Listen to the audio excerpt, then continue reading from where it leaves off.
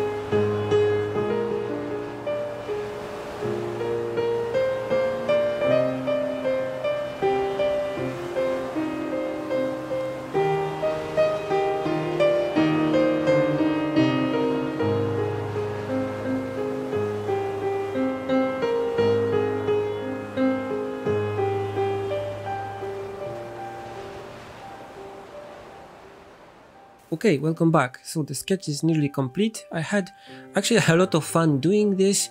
It was a simple thing, but at the same time also challenging because I only had 6 colors to work with, and the choice of the colors was not perfect for this piece either, but this made me think more and focus more on what I was doing actually. I want to do more of these sketches. There are still 19 photos for me to choose from. I want to do some maybe digital and some maybe with gouache. I'm kind of excited about this, so look forward for the next videos. And okay, this piece is nearly complete. This is how it looked when I scanned it and tuned the colors a bit in Photoshop. I'm really excited to see what you will create based on the photos too, but I know that I already kind of feel refreshed by doing this sketch. Okay, that's it for this video. I hope you enjoyed it. As always, feel free to share, comment and subscribe, and you can also support me on Patreon. See you in the next one. Bye!